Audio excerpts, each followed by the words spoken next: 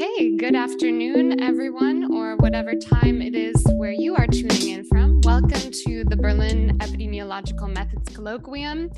My name is Jess Roman, and together with Toivo Glatz, Tobias Kurt, Chisato Ito, and Megan Forrest, we are bringing you this hybrid session today.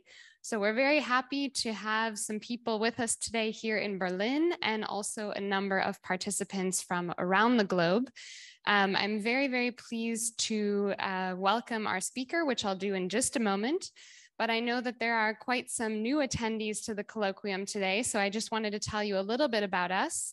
We're generally doing this once a month, these talks on the first Wednesday of the month. This is an extra special second talk in September. And we're also launching a new journal club. So you can find information about all of our upcoming talks and journal clubs on our website, bemcolloquium.com. Okay, so without further ado, I'd like to introduce today's speaker. We have Dr. Marco Piccininni, who is a researcher at the Institute of Public Health at the Charité, as well as the Center for Stroke Research in Berlin. He has training as a biostatistician and completed the PhD program in health data sciences.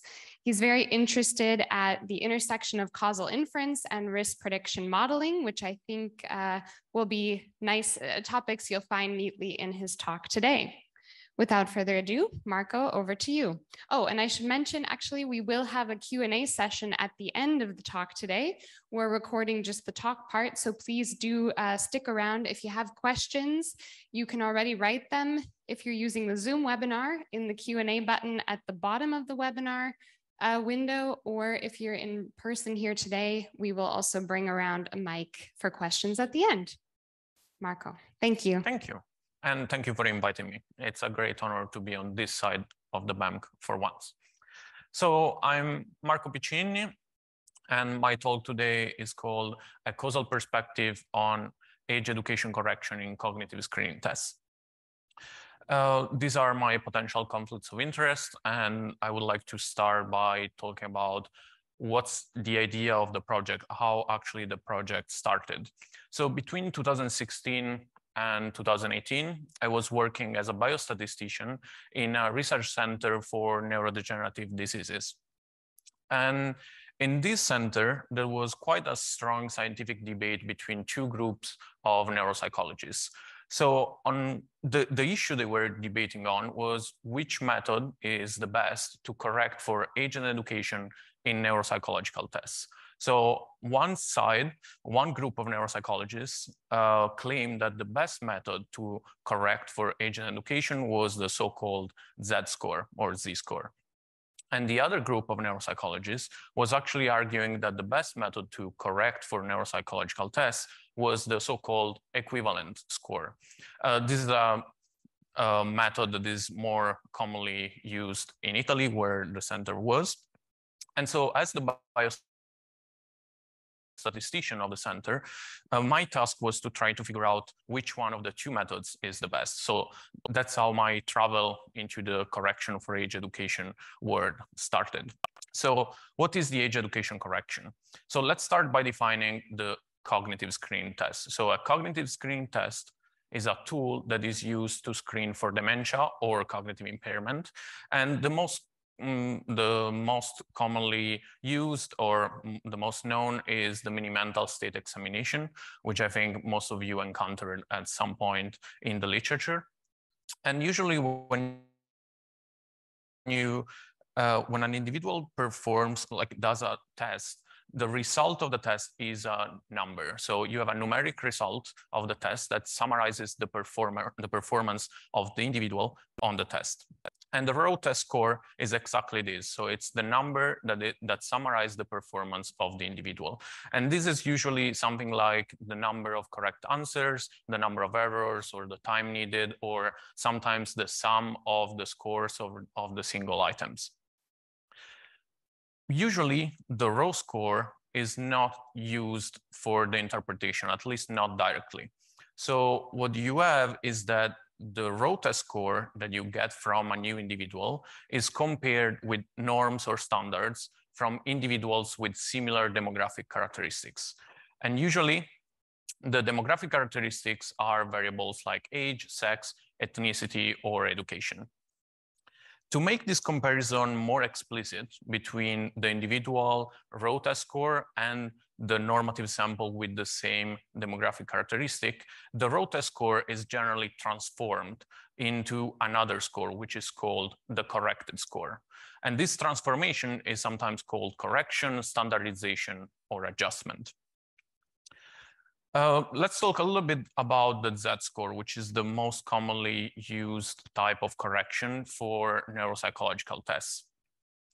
So how does it work? So you first administer the test to a normative sample. So you take a group of individuals without the condition of interest, and they perform the test. They represent your normative sample.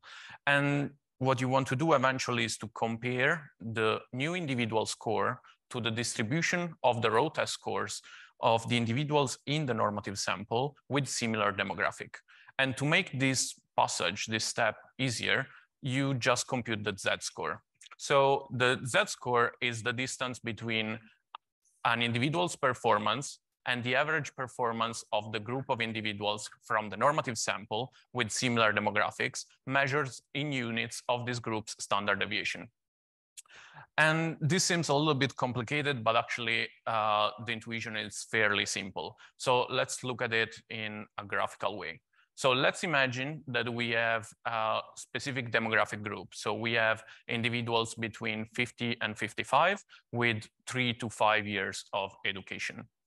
And let's imagine that we have a normative sample and we collected data about the performance of this normative sample in this specific demographic group. Let's imagine that on average, the individuals in this demographic group have a score of 40. And let's imagine that the standard deviation is 10. Let's assume further that the distribution of the scores is normal. So the distribution of the raw test score in the normative sample for this demographic group looks something like this bell-shaped curve, right? And now let's imagine that we have a new individual. This individual performs 20. And we want to compute the Z-score for this individual, which means we want to correct for age and education for this individual. What do? We take 20, we subtract the mean of the same demographic group in the normative sample, and then we divide by the standard deviation. So we do 20 minus 40 divided by 10, minus 2. Why is this useful, or why should I go through the trouble of doing additional math for interpreting a test? So the idea is that there is a one-to-one relationship between the Z-score and the probability that an individual would perform worse or equal to that performance in the normative sample for the same demographic characteristics. So for example, if I say that the individual has a Z-score of -2, this immediately means that there are only the probability for an individual without the condition of interest in the same demographic group is only 2.3% of performing worse or equal to that performance. So we immediately can translate the -2 into the concept of it's very rare to observe this performance in the normative sample for a group of individuals with the same demographics. And that's why the Z-score is very used in practice. The idea is that the neuropsychologist would say, okay, so this result is actually very rare for a person with these demographic characteristics without the condition of interest. So the neuropsychology infers that maybe the individual has cognitive impairment. This is a little bit like the logic of the p-value. I will not go too much into details, but I hope you got the intuition. So the Z-score is the most commonly encountered example of correction in practice. And this is because the Z-score has very neat and convenient statistical properties. So it's very easy to interpret. We rely, when we compute the Z-score, on the assumption of normality, as you saw before in the plot. There are also model-based alternatives to the Z-score, like for example, the equivalence score, which I was mentioning before, which is a model-based alternative for the age education correction, or in general for the demographic correction. But I want to highlight that all of these techniques actually have the same underlying reasoning. So I want to try to make a statement now and then try to make you understand the statement in an intuitive way without going too much into the details. We will see this more in details later. So the correction, and I will focus now on age education correction, because age education correction is it's the most used correction for neuropsychological tests and specifically for cognitive screening tests. So the correction can be interpreted as removing the component of the raw score that is attributable to age and education. So to make this clear, let's look at an example. So on the left now, you see the example that I used before. So a demographic group, 50-55 of age with education level 3 to 5 years of education. And we said that these individuals have, without the condition of interest, have an average score of 40.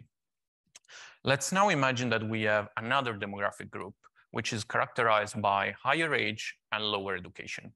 So specifically, we have an age group of 70-75 and education level between 0 and 3 years of education. So usually a cognitive screening test works in a simple way. The lower the score, the worse the performance. The higher the score, the higher the performance. So we know from the literature and also from common sense that even without the condition of interest, so even without cognitive impairment, the higher the age and the lower the education, the worse will be the performance in the cognitive screening test. So let's imagine for now that this demographic group, which is characterized by higher age and lower education, as an average in the normative sample of 20. Let's imagine that the standard deviation is the same, so things are a bit easier. So what you see now is, as before, we have the curve here with the data from the normative sample for this specific demographic group. And you can see now that to obtain a Z-score of -2, an individual in this demographic group needs to score 0 at the test, or very close to 0. On the other hand, well, actually it's 0 exactly, yes. In the previous demographic group, since the performance were on average better among the in the demographic group 50-55, 3 to 5 years of education, you see that to have a Z-score of -2, you need to perform 20 in the test performance. So what you notice is that an individual who is older and with a lower education level will be first classified as impaired at a lower score than a younger educated person. So this is the intuition why you can immediately understand that the correction can be interpreted as removing the component of the raw scores that is attributable to age and education.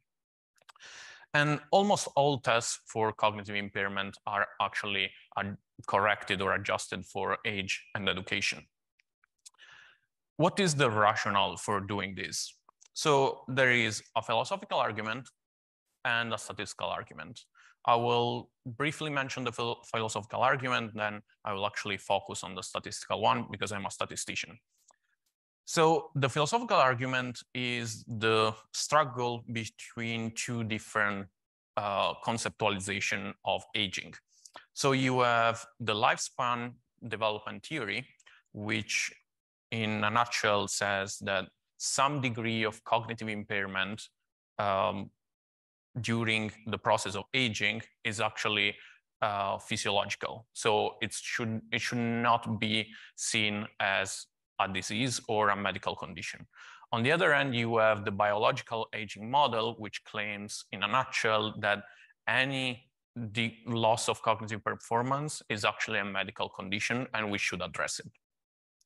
So you can see already that if you believe in the lifespan development theory, it makes sense to correct for age, because you want to consider a certain degree of worsening of the test performance as physiological.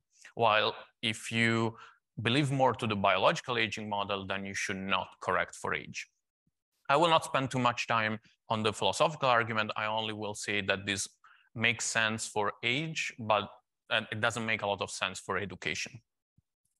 So the statistical argument, this is something that is a reasoning that goes as follows. So age and education impact the test performance. And removing the component of the scores that are due to these two variables will therefore reduce the variance of the scores, because these variables basically induce some noise. And if we correct for these variables, we will delete some noise. And deleting noise means reducing the variability within the two groups, which means increasing the discrimination. This seems a bit abstract. Maybe we can look at it in practice pretty easily. So imagine that you have a group of individuals with the impairment, which are in blue, and a group of individuals without the cognitive impairment, which are in red. As we said before, we expect individuals with the cognitive impairment to perform worse, which means to have scores generally lower. So you see that the blue curve is actually on the left. Okay, so these are data simulated under the assumption that the test performance, actually the Rose test score, only depends on age, education, and the fact that you have cognitive impairment. So you see that when you correct for age and education, the two curves have less overlap compared to before. And this means that now you have higher discrimination performance. You are better able to discriminate individuals in one group compared to the other group. This seems a very neat and sound rationale, and I also showed a graphical idea of why this makes sense, but this is not really the reality. Let's say it's not all of the reality. Already in 1996, you can see this paper from Bell et al. That says, overall, the adjusted criteria did not perform as well as the unadjusted criteria in this sample. So they are referring to the fact that in their study, they found empirically that the corrected score was actually performing worse than the raw test score. And again, in 1998, if the criterion is to identify the most accurate screening procedure for each sociodemographic subgroup, the evidence indicates that the unadjusted scores are preferable. So once again, empirically, they found that the raw test score was better than the corrected score. Or again, more recently, 2011, correcting the 3MS, which is another neuropsychological test for bias, does not improve accuracy when screening for cognitive impairment or dementia. And there are other papers who actually agreed with this finding. So that empirically found that correction was not really working as expected. So the discrimination performance were becoming lower. And this seems a little bit of a paradox, right? Because I just told you that to create the corrected score, we use three information: age, education, and the raw test score, while the raw test score is just one information, right? So it's a bit counterintuitive, the fact that you use more information, but you end up having less discrimination performance. So it's like if you use more information, but you end up knowing less about the individual. And this is the first reaction I actually got when I tried to explain this issue to a neuropsychologist. So this was the immediate reaction. How is it possible to create the corrected score? I actually account for age, education, and the raw test score. So I should have more information. Why is this happening? So in the literature, you can find some intuitions that, in my opinion, are brilliant. A group of different researchers in different times, like Berkman, Sliwinski, and O'Connell and Tuocco, thought that since age and education do not only impact the test performance, but also the probability of the cognitive impairment, then deleting the effect of these variables on the test score may cause a loss of information and consequently a reduced accuracy. O'Connell and Tuocco actually even did a simulation study showing this. So you see here this plot. So you have on the y-axis the difference in the area under the curve between the raw test score and the corrected score. So the area under the curve is a metric that is commonly used for measuring the discrimination performance. And so they take the difference in percentage between the area under the curve of the raw score minus the area under the curve of the corrected score. And they plot this difference while changing the association between the demographic variables and the diagnosis, so and the cognitive impairment or the dementia. And what they found is that the stronger is the association between the demographic variables and the diagnosis, the better the raw test is compared to the corrected one. And what you see also on reading this intuition or looking at this plot is that this is actually a causal problem. And you probably already understood that by the fact that I was unable to convey the messages without using terms such as impact, effect, or attributable. Indeed, we really believe that one of the reasons why there were these papers finding that the corrected score was actually worse than the raw test score, but there were also some researchers coming up with a theory why this was happening. This didn't induce any change in the clinical practice. So still nowadays, the corrected score is the score to go in the clinical practice. And we think that one of the reasons why this change didn't happen, or that this criticism wasn't really debated at a deeper level, was the lack of an explicit causal framework. So without an explicit causal framework, this problem is not really so intuitive. And we lack a complete understanding of it. So the aim of this project was to take an explicit causal approach to address this debate regarding the prediction performance. And here I want to open a small parenthesis because this may be a little bit confusing maybe. From the beginning of the end of the 80s, the beginning of the 90s, when the so-called causal revolution happened, prediction modeling and causal inference have been seen as two very separate domains. So causal inference typically associated with human knowledge. So what do you know about causal processes in the world? And prediction modeling more associated with data-driven procedures like machine learning, for example. In recent years, a new field developed, which is the field of causal learning or causal discovery, which uses prediction modeling technique like machine learning algorithm to actually learn causal structure. And the focus of my research is exactly the other way around. So can we use causal knowledge to inform prediction modeling strategies? And we already showed that actually using causal inference tools like DAGs, directed acyclic graphs, or using counterfactual thinking and causal thinking can help prediction modeling strategies, especially with regards of assessing transportability on selecting predictors for your risk prediction model. So we just said that maybe directed acyclic graphs can help in figuring out prediction, the best prediction modeling strategies. So let's start with a DAG. So what is a DAG? A DAG is a graphical tool. It's a compact way to represent what we know about the world.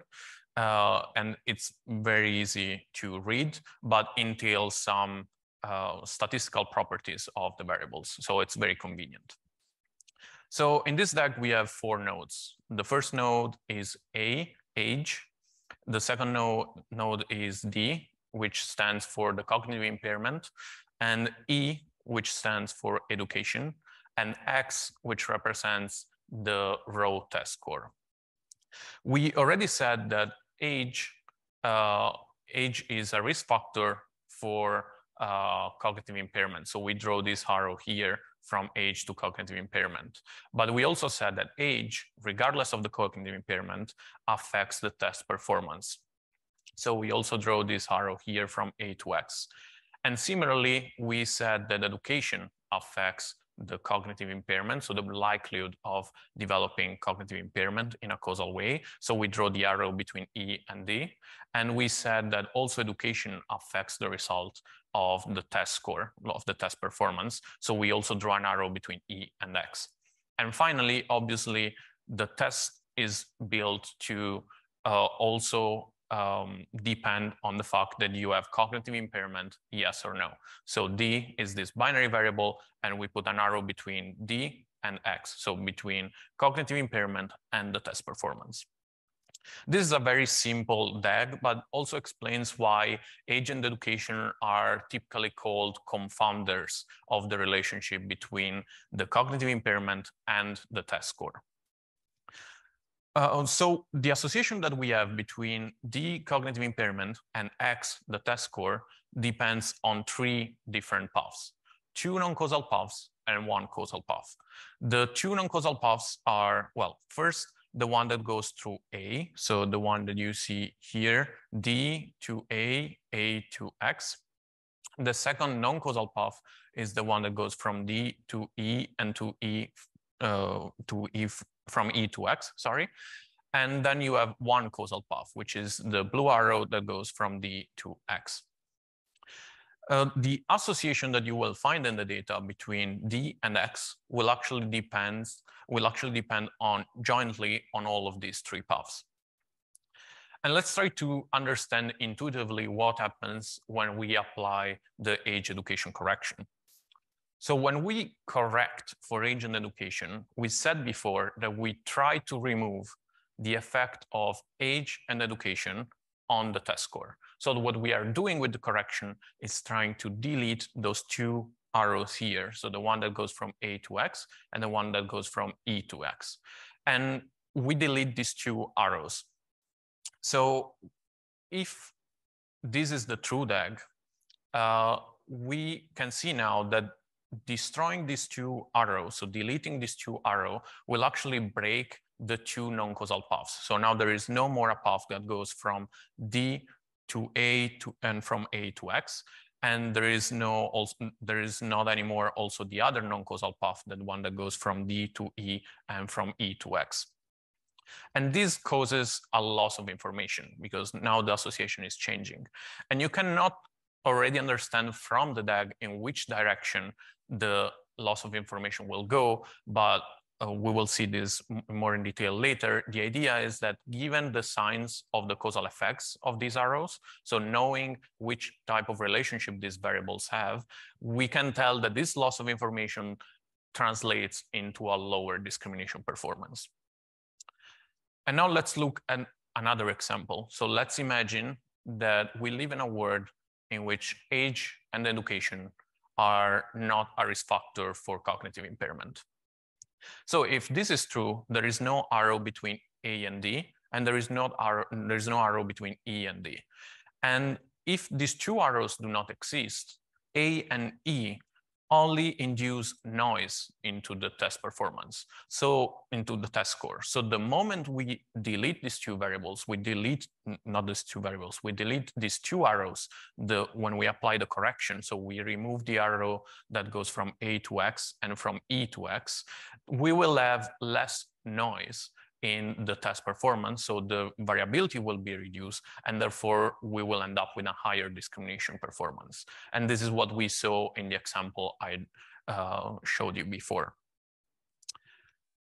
So as I said, it's possible to understand from the DAG that when you apply the correction, intuitively the association between the cognitive impairment and the test performance changes, but you cannot really tell in which direction this will go. So to understand this, we need to go a level further. So we need to fully specify our causal model, which means that we will attribute some distribution and functional relationships to the arrows we have in the DAG. So let's imagine that A as a generic distribution PA, E as a generic distribution PE.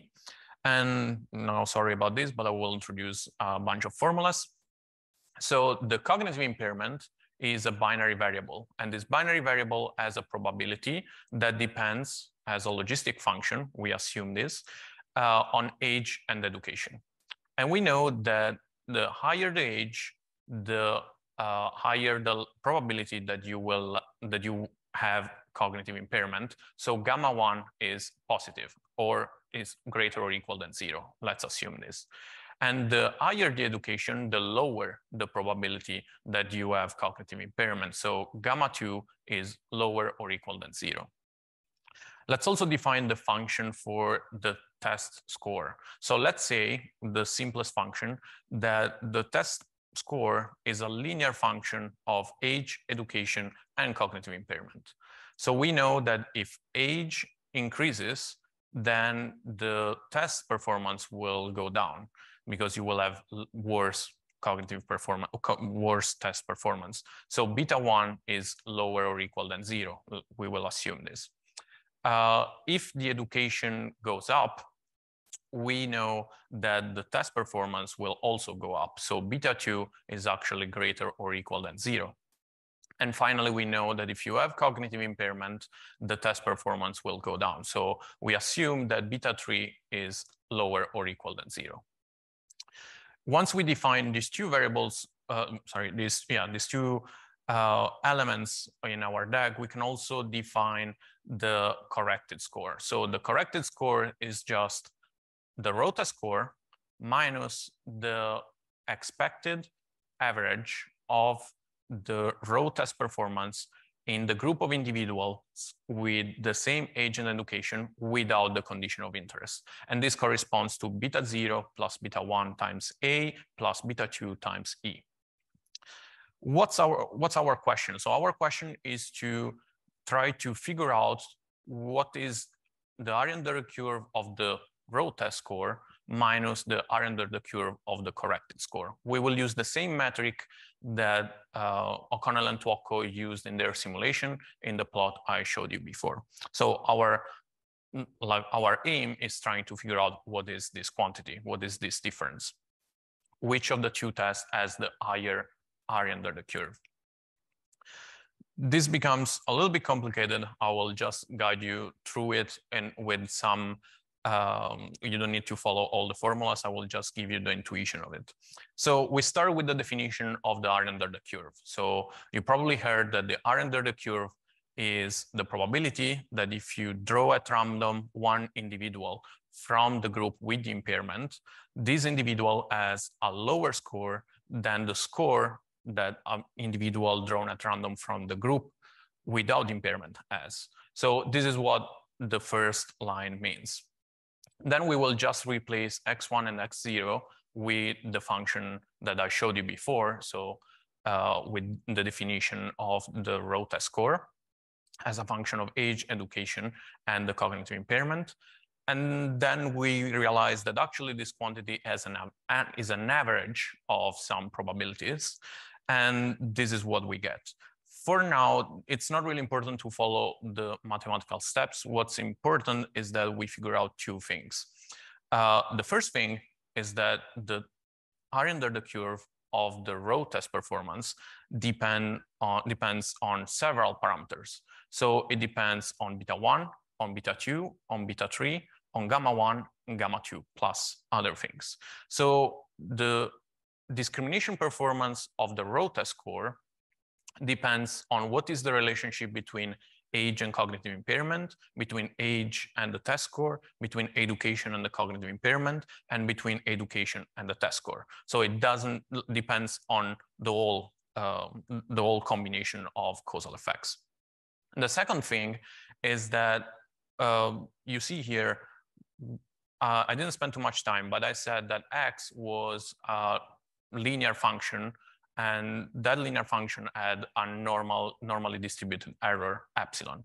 So we know that epsilon 0 is normally distributed, epsilon 1 is normally distributed, and we also know from the theory that the difference of two normal distribution is still a normal distribution.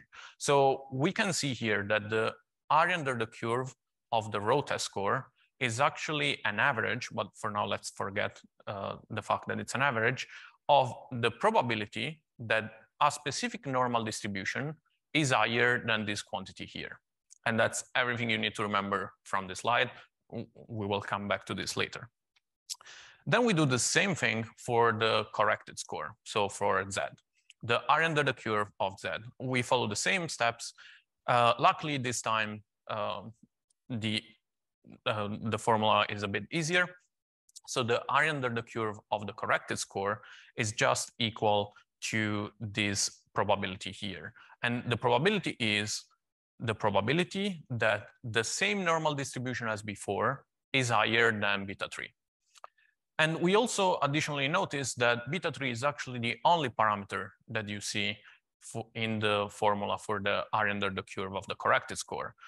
And this is a bit like the intuition I told you before. So when you delete the effect of age and education on the test performance, you only are left with one arrow from D to X. And the arrow is the causal effect of D on X. So the causal effect of the cognitive impairment on the test score. And this effect was exactly beta 3. So now we see that the area under the curve of the corrected score is actually just equal to a function of beta 3. So of the effect that the cognitive impairment has on the test performance. So as I said, the area under the curve of the raw score depends on many factors. So the effect of age and education on cognitive impairment and the effect of age and education on the test score. While the area under the curve of the corrected score depends only on the effect of the cognitive impairment on the test score. But what is the direction of the difference? So how do we compute the difference between these two equations, so between these two quantities? It's not that easy.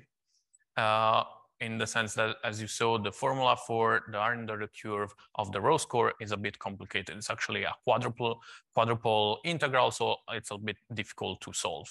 But I will give you already now an intuition, and then we will have a numerical analysis later. So I said at the beginning, not at really the beginning, I said a few slides ago, that the area under the curve of the raw test score is the probability of observing a quantity higher than this quantity here in a normal distribution. So the area under the curve of the raw test score is the distribution, is the part at the right of this normal distribution. So we are, let me rephrase it, maybe it was a bit confusing. So, oops, 1 second, yes. So the area under the curve of the raw test performance is actually the average of a certain probability. For now, let's forget the average. So let's imagine that the area under the curve of the raw test score is just the probability of observing a quantity higher than this guy here in a normal distribution. So graphically, it means the area under the curve of the raw test score is the area at the right of this line, so defined by this quantity. The area under the curve of the corrected score, instead, is the area at the right, because remember, it was the same thing. It was the probability that the same normal distribution is higher than beta 3. So it's actually equal to the area below the same normal distribution that is on the right of beta 3. So the point to figure out which one of the two area under the curve is higher is just to figure out which one of these two quantities here is higher, is more on the left, right? So if beta 3 is on the right, it means that the area under the curve of the corrected score is worse. If beta 3 is on the left, it means that the area under the curve of the corrected score is higher, generally. So to understand this, we just need to go back to the direction we assumed in the parameters. So we said that beta 1 was negative, and we said that age is a risk factor for cognitive impairment. If age is a risk factor for cognitive impairment, it means that A1, so A1 is just the age that you have typically in an individual with the cognitive impairment. A0 is the typical age for an individual without cognitive impairment.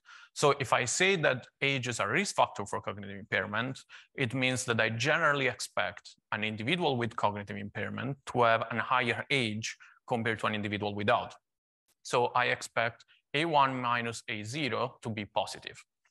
And for education, it works the other way around. So we said that if you are educated, you are less likely to have cognitive impairment.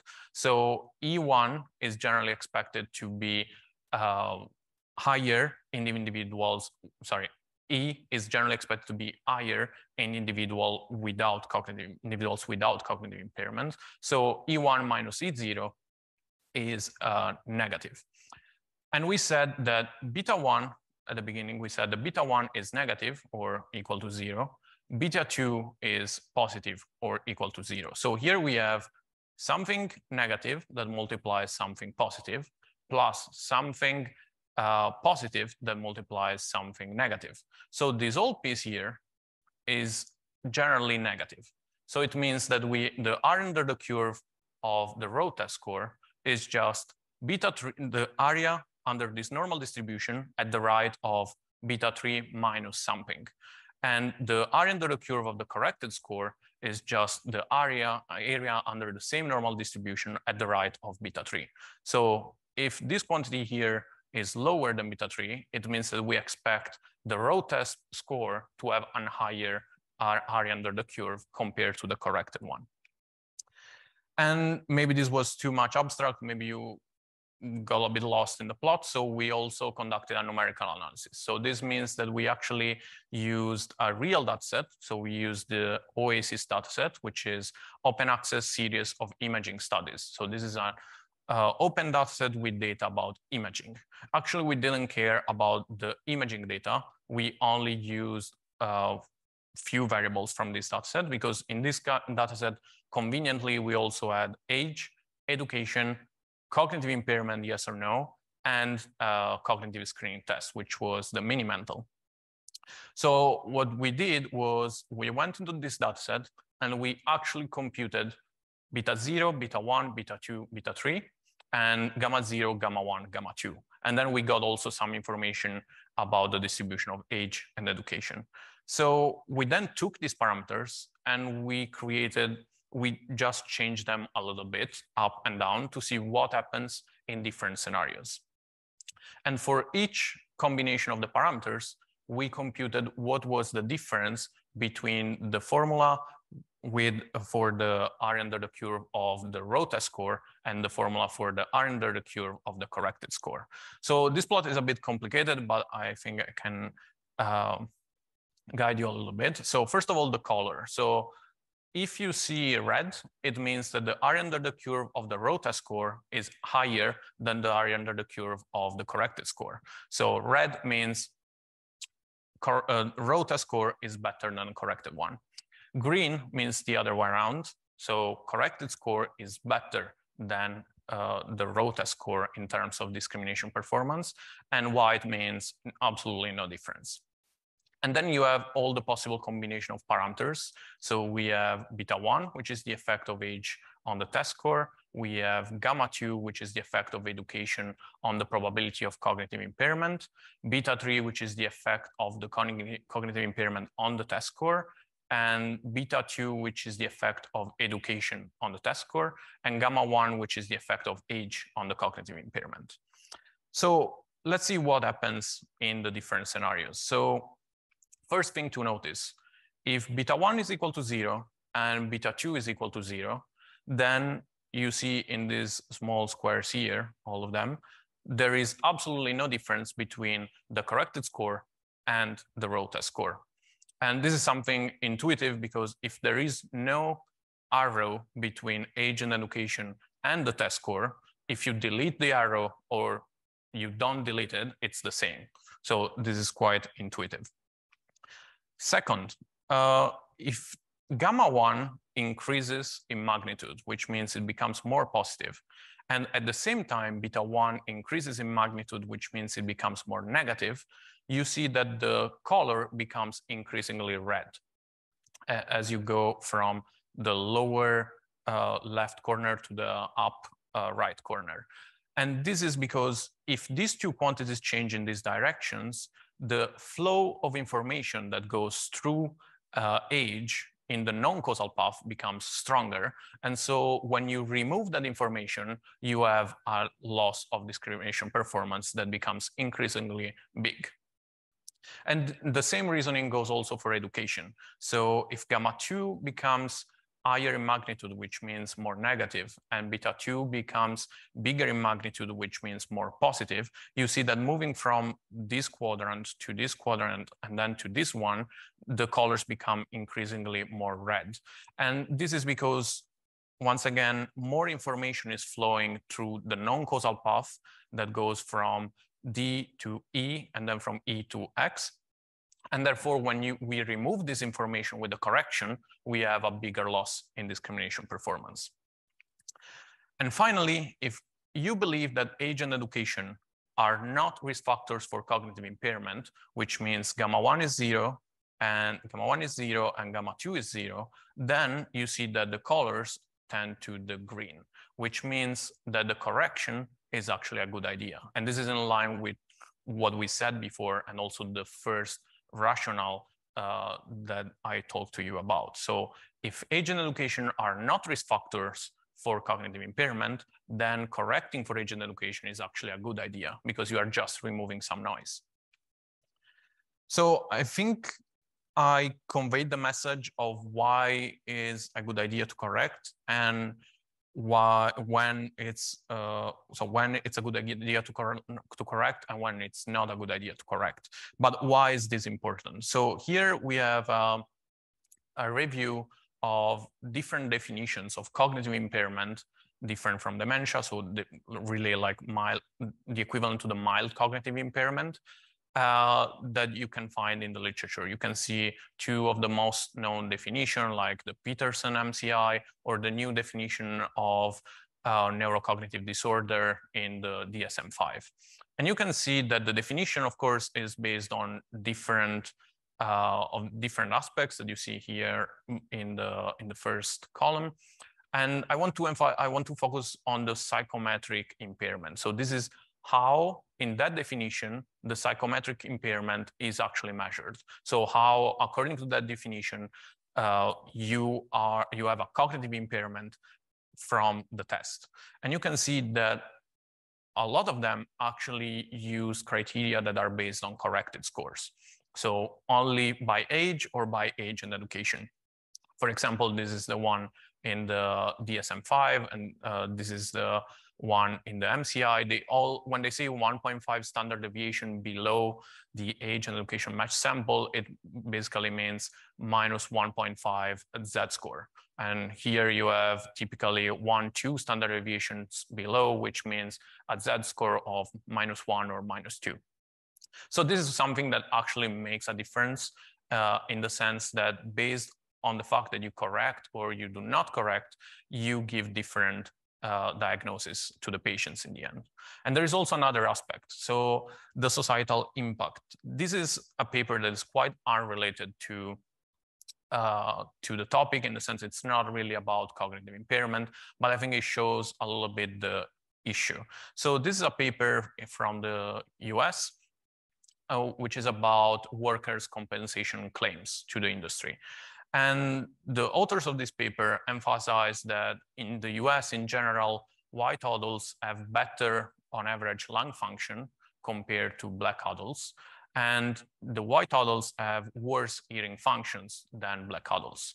And what they found is when it comes to the assessment of the impairment for compensation purposes, they found that the compensation for respiratory injury is corrected for race, while the assessment of the impairment for the compensation connected to hearing is not corrected for race. So the use of the correction is used in order to discriminate black adults. And so they use the correction when it's more convenient for white adults, and they don't use the correction when it's more convenient for white adults. So it's a design choice.